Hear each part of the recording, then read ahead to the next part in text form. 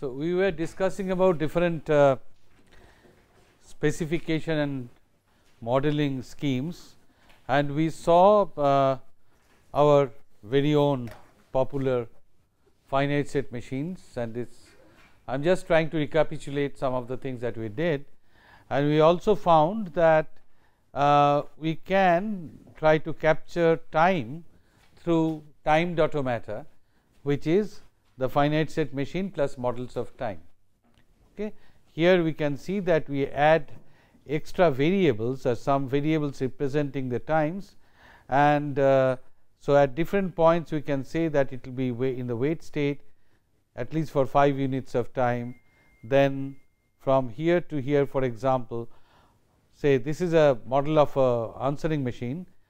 So, after the recording, it will be recording and up to the 8 units of time. After that, it will stop recording.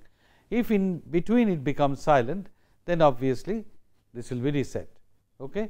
So, we can associate timing parameters also with our automata.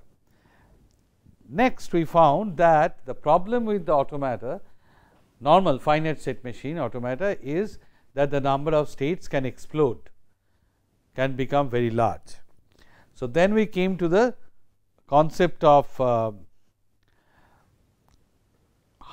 HCFSM.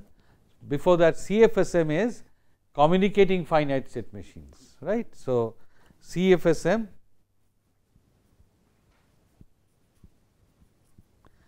is communicating finite state machines, where I can have one FSM here, another FSM here, and they can communicate among themselves. They can communicate among themselves, right. When I add an H to this and call it an HCFSM, then I bring in this H stands for hierarchy, right. Now, such FSMs, when I just take 2 FSMs and make them communicating FSM, then obviously the state explosion will not be contained, because both of them will explode in state, and as I compose them, the number of states and the ages will also increase. Now, in order to avoid that, we thought that it would be advantageous if we can have hierarchical representation, and accordingly we introduced the notion of state charts, right. State charts we had discussed. So, a typical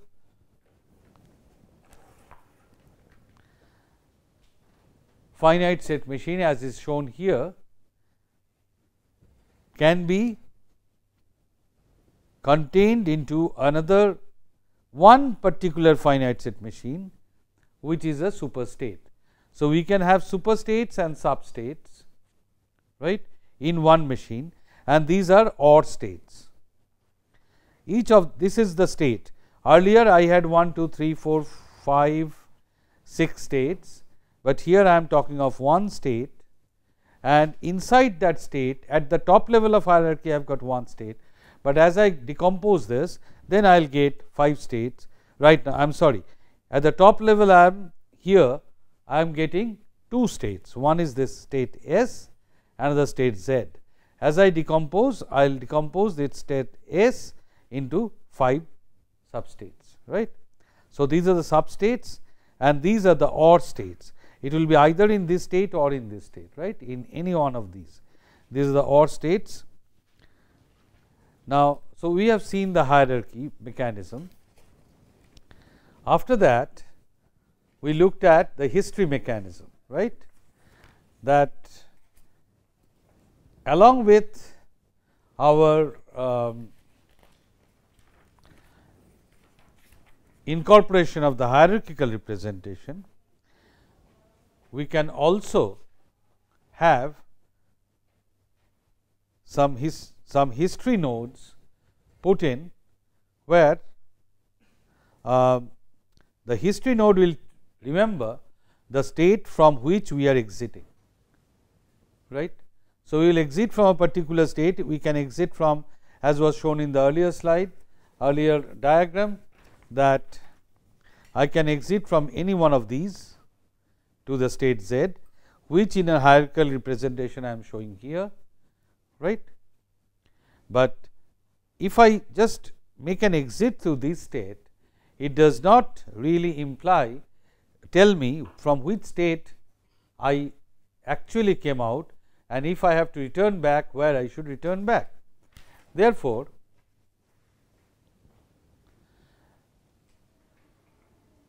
we can incorporate the history state, which will remember in which state I was. Fine.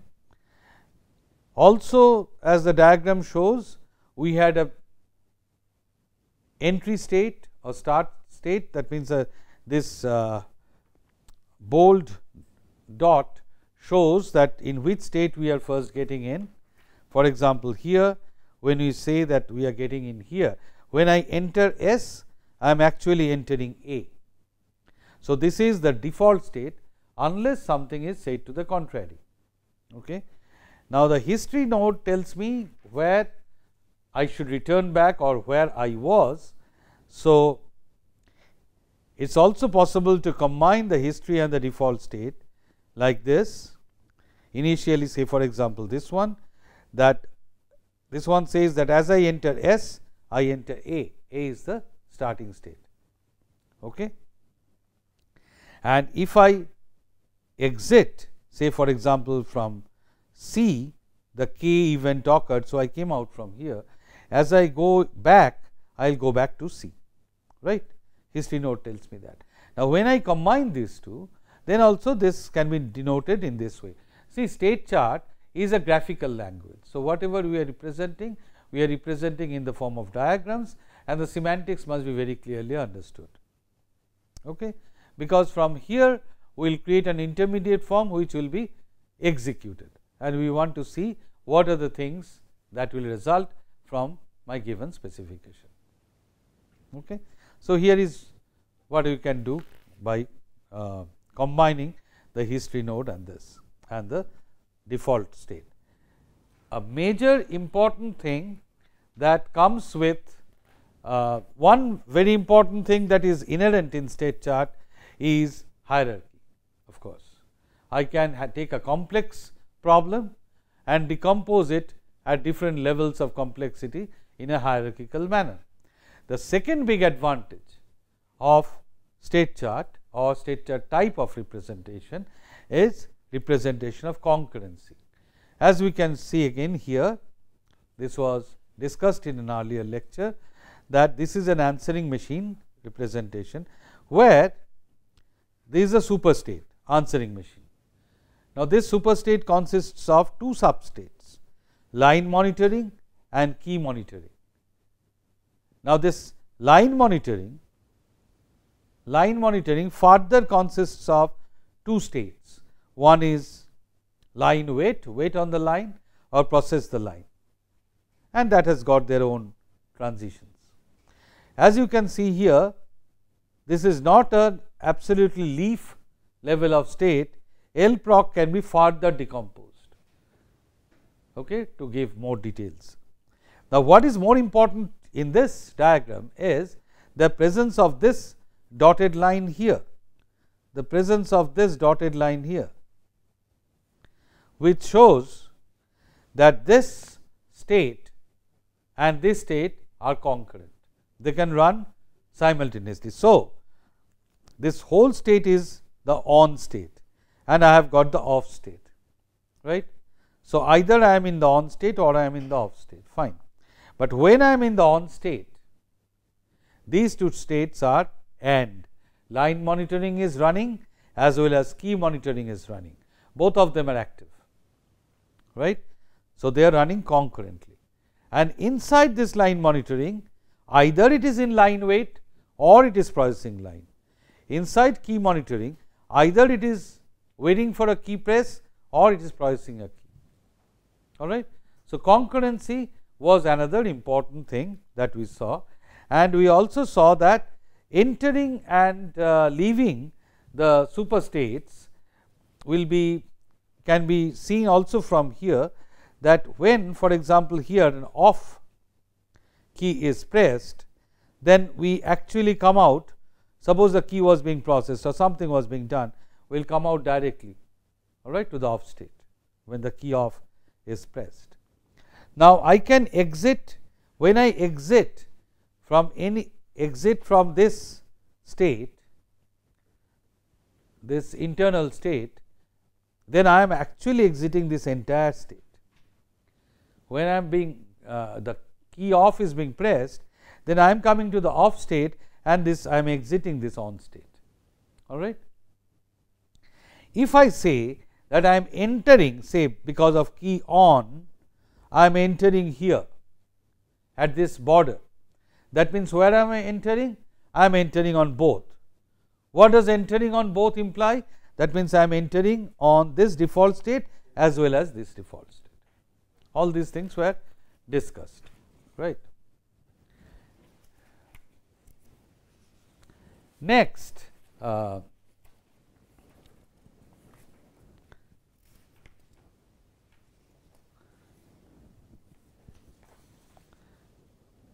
we also mentioned in an earlier context about timers.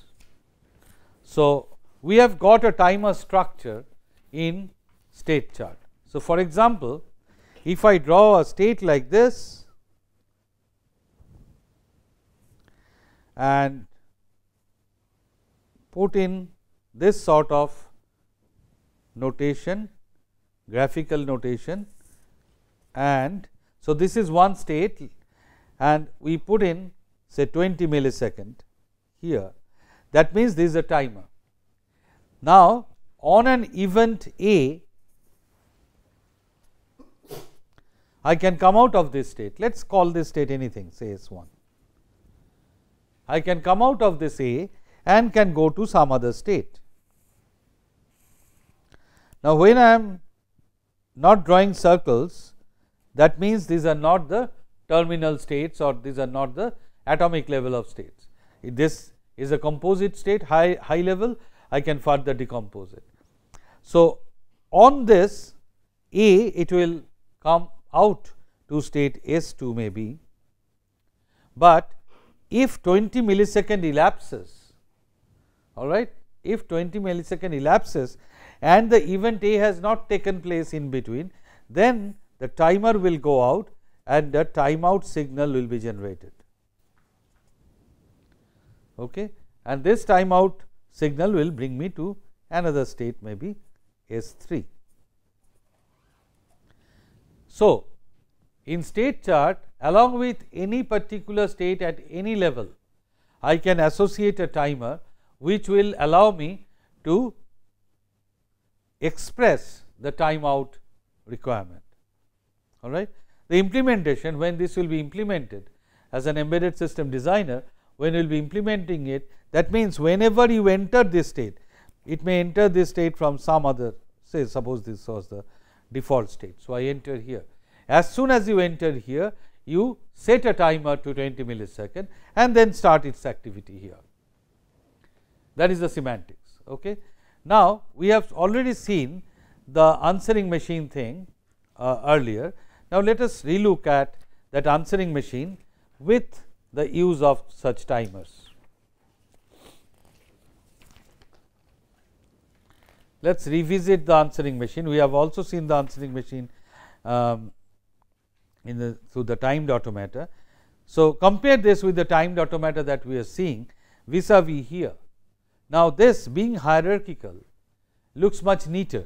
You can see that in the earlier one, when we had, I mean, there were a number of states over here, and this talk and all those things, this was only one part of the answering machine example.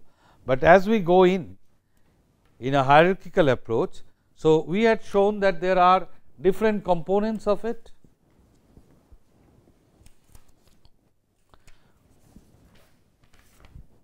We had shown that there are two states, line monitoring, key monitoring, then under that the key wait on the key and process the key, etc. Right. Now, we are here just elaborating the process the line part, only one part. So, as I said that this was not the terminal state in this diagram. So, this can be further decomposed, and here is the further decomposition.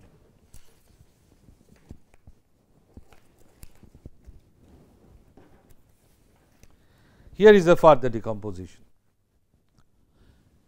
of processing the line. It is not coming clear, a little hazy it is coming clear there.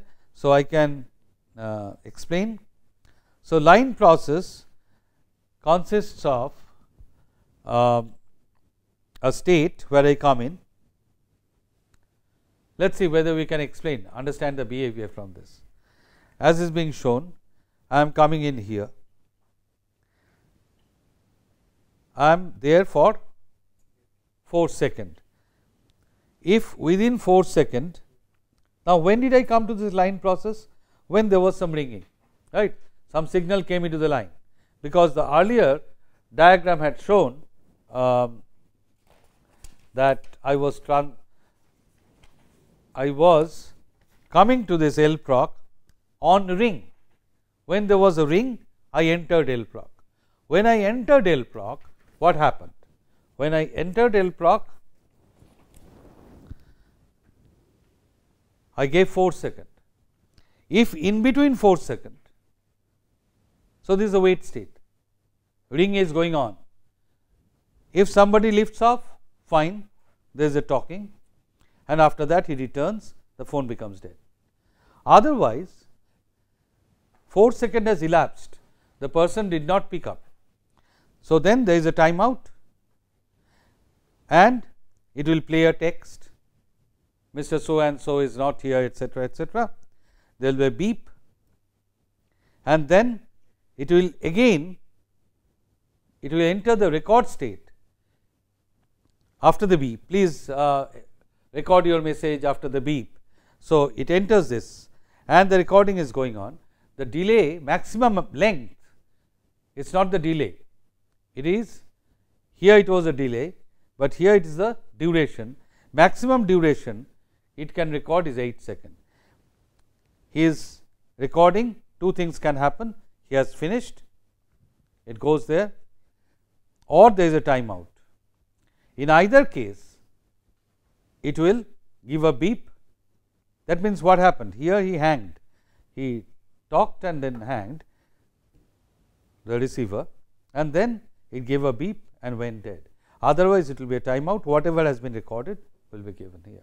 So, that is the application of the timer in state chart representation.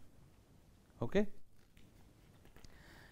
Next, we have to now we are proceeding to understand the semantics of the whole thing. Now, we are actually working on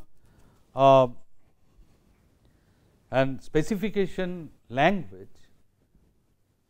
State chart is a model, and we have to have some language, some tool through which we can graphically represent our model, and that should be compiled and some executable form should be generated. In order that we can generate an unambiguous code, the semantics must be very clear. That is true for any programming language. All right. Now, in order to understand that, we will have to introduce you to a couple of notions first.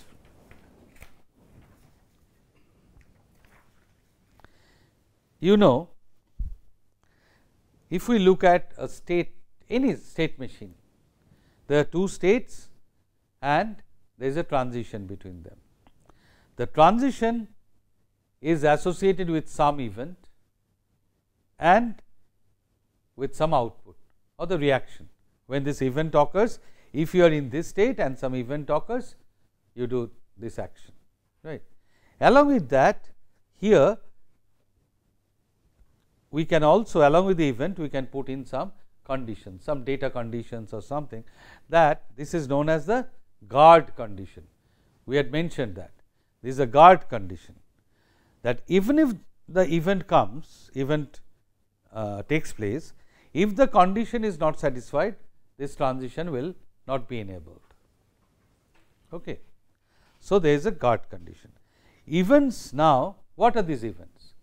Some clock pulse comes somewhere, right. Events exist only until the next evaluation of the model. What is the next evaluation of the model? We will come to that. Okay. So, there is an event occurring, and that event will be assumed to be present. An alarm has been set or a switch has been put on, whatever.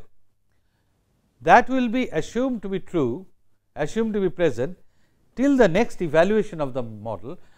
We will explain what this evaluation of the model is. Now, these events can be either internally or externally generated. The conditions, as I said, refer to values of variables. Now, these variables will keep their value until they are reassigned. That means, this is more or less permanent, because if I have got some variable assigned the value 5, as long as I do not reassign it, it will remain to be 5. All right. So, if I have got something like some state here, and there is an edge which is taking you to another state, and I say that there is some event E and some condition x is 5, then some action or reaction. Okay. Action. Now, this event may be switch on, event is, say, just make it SW on, some switch has been put on. That event will be there till the next. So, that is an event like this. The duration of this event, this event is present till the next evaluation, but this condition, which is a variable, till it is reassigned, it will remain like that. Fine. Actions can be anything. Actions can be assignment of another some variable, maybe say y assigned 10, or maybe SW off. That is another event, anything, it can happen. Say here is an example, service off, some service off event has occurred, it is not in the line process, I mean it is not processing any call right now, then service will become assigned 0. All right. So, that is what these items are, all right, what these standard items are, what are their meanings. Now, how is that evaluated? The tool that is used for that has been generated on state chart is known as Statemate. Okay. And Statemate, now by the way, for those of you who are interested, the state chart was proposed by David Harrell. Okay.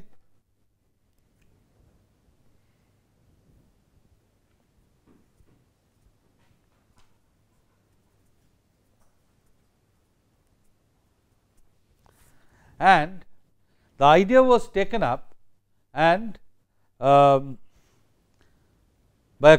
commercial version came out through a company who named the product as Statemate. I think the name of the company was iLogix or something. All right, iLogix most probably, if my memory doesn't betray me, it was iLogix, and then the name was Statemate. So, what we want to know, that what is the semantics of the statement execution. First thing, we will have to, in order to understand the semantics, we have to answer the questions, how are the edge levels evaluated. Okay. There are 3 phases. Please note down if required and try to understand this. First, the effect of external changes on events and conditions are evaluated. All right. We first check, first step is whether, what is this, has there been any change? I check that. All right. The set of transitions to be made in the current step. Remember that in this diagram I am showing only one state. There are multiple state transitions, events are occurring. So, I have to collect all the events conditions and see which all are enabled. Okay? That is the first step. The second step, the set of transitions to be made in the current step and the right hand side of assignments are computed. Which of these I will be computing? Then the third step is transitions become effective. That means my present state now becomes the next state. Now, why is this important? Why is this important? For example, let me take an example, a hypothetical case. Say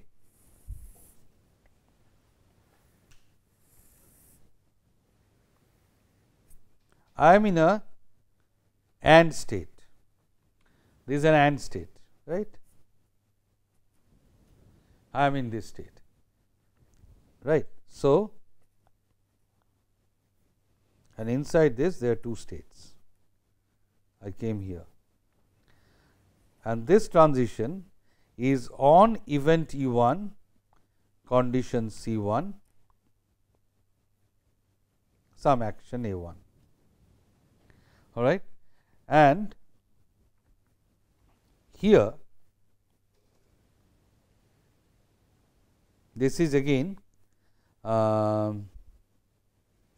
say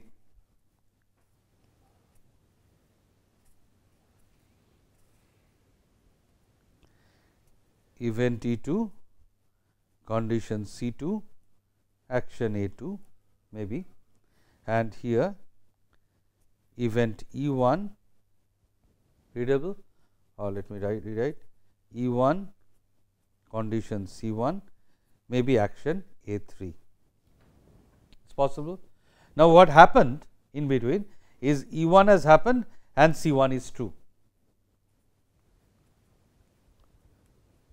Then out of all these edges, right now I am in step 1, I have to evaluate and find out that this is active, this is active, right.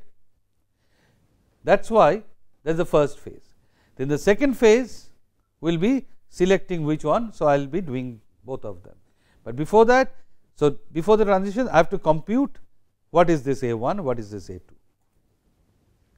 and the third state is my present state will be this one and this one. Both of these will be simultaneously transited to. Okay. So, this is the 3-phase thing that I am talking about. What if the A1 executes A2? Then that will be in the A1. The question is that what if A1 is enabling E2? That will take place in the second step. But according to the statement 3-step procedure, in the second step we will take the action and then we will go to the next step. Second step I am not taking the action. The action is being computed in the third step. Let us see here. I will show you some examples. Say the set of transitions to be made in the current step are computed. Which are the ones that I have to, which are the transitions that I have to do? Then the transitions become effective. Transitions become effective and variables obtain new values. That is coming in the third state, and then I am again cycling back to this one. Okay. Separation into phase 2 and 3 enables resulting unique determinate behavior. That is why I am not allowing them exactly the question that you are asking, that in that case I am not too sure as to which one will take place first. That can generate into a race condition, right. That will generate a race condition. So, I am not allowing that. We are just holding the results. Yes, we are assigning it. Now, so with that, let us take an example.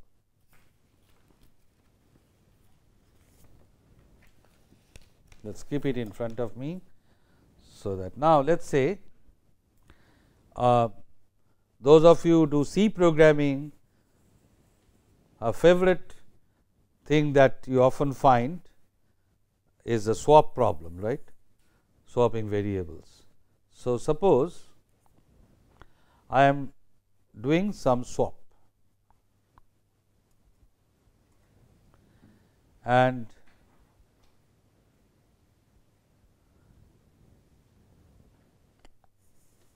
you have to understand what this is meaning.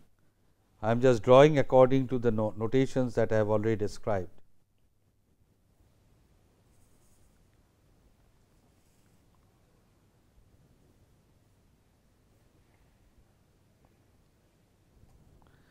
Now, here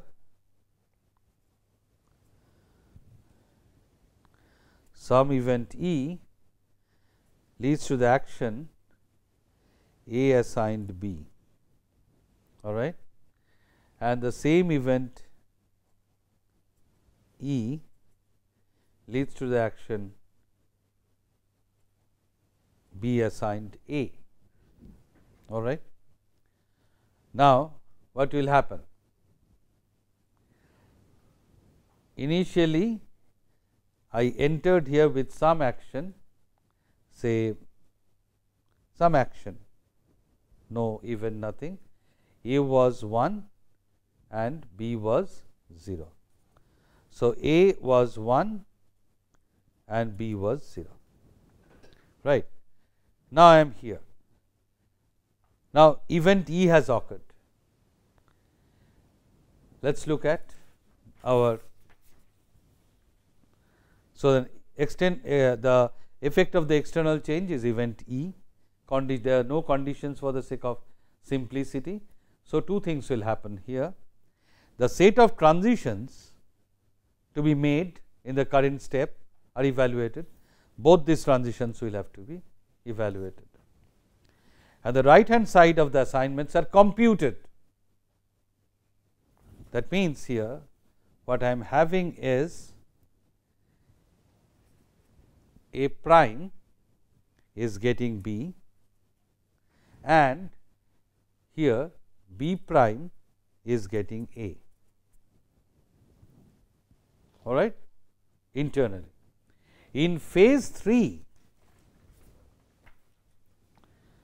transitions become effective, variables obtain new values.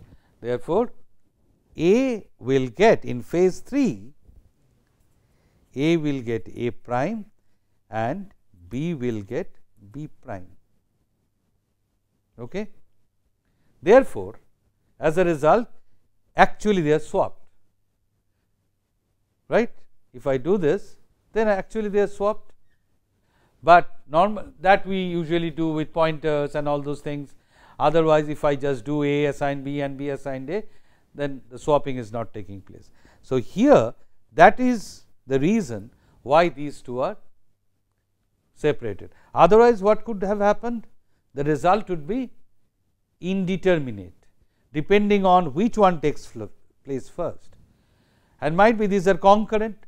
So, they are being executed by two separate processors, which are of different speed. So, anything can happen, right. By separating these two out, I can have a functional approach that the same result will take place, what is intended. Okay. So, with that we have understood the statement semantics. In a single phase environment, if I had done this, what would have happened? Let us see the same thing. If I just had done this by in a single phase, what would have happened?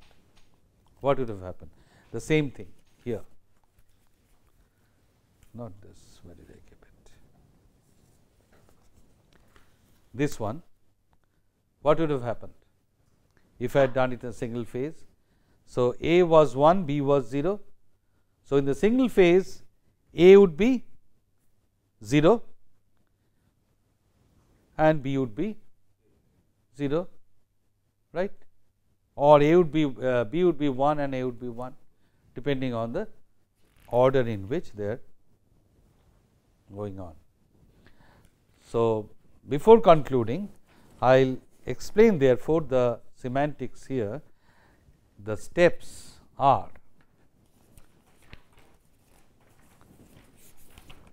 this diagram will explain you the step, how the execution is taking place.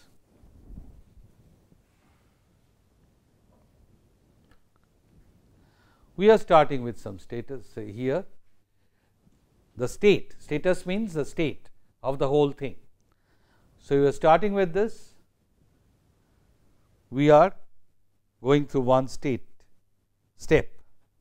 So, what happens? First, the step means execution of a say status and step like that we go 3 times. The status is the value of all variables plus set of events plus the current time. Okay. Now, step is execution of the 3 phases, all the 3 phases that constitute the step 1, 2, 3. Then the new state comes. All right.